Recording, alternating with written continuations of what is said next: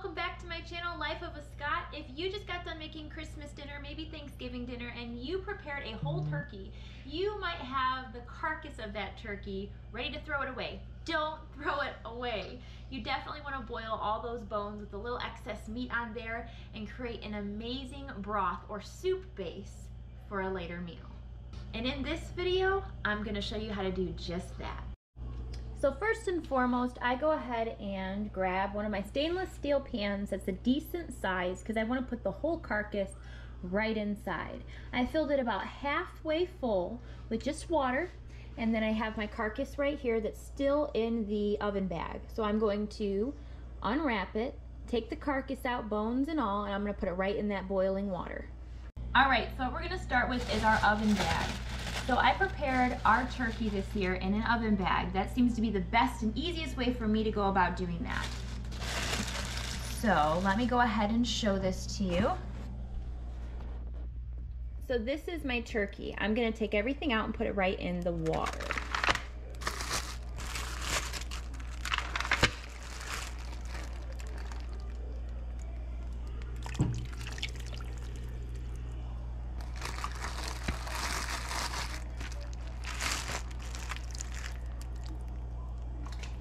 Skin, the meat, all of that stuff. It's just a bunch of goop.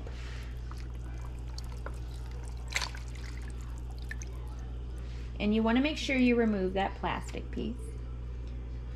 Okay, so this was half full of water, and I'm gonna let this boil for at least an hour, and I'm just gonna keep checking up on it.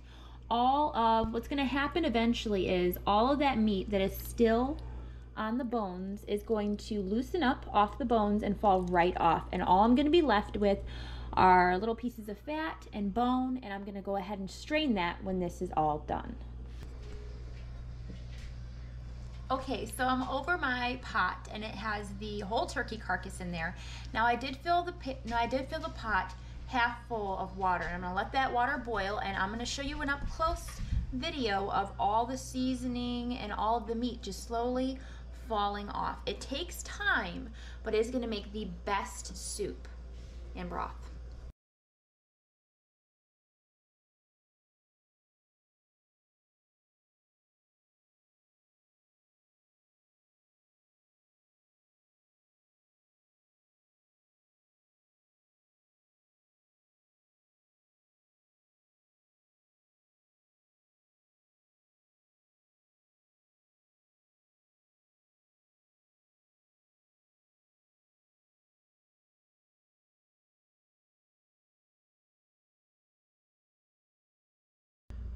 So here we have it. This right here is a giant bowl of our broth. Now this was a process. It took about 2.5 hours. I boiled it for that long.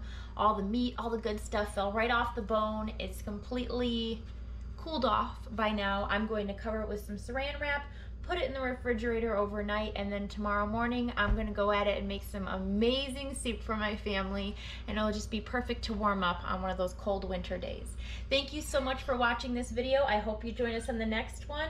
I'll be sure to post a video of the soup that I make with this amazing broth. Thanks again. Be sure to subscribe if you haven't already, and hit that little bell button so you get notified of every new video. Thanks again, and I hope to see you next time.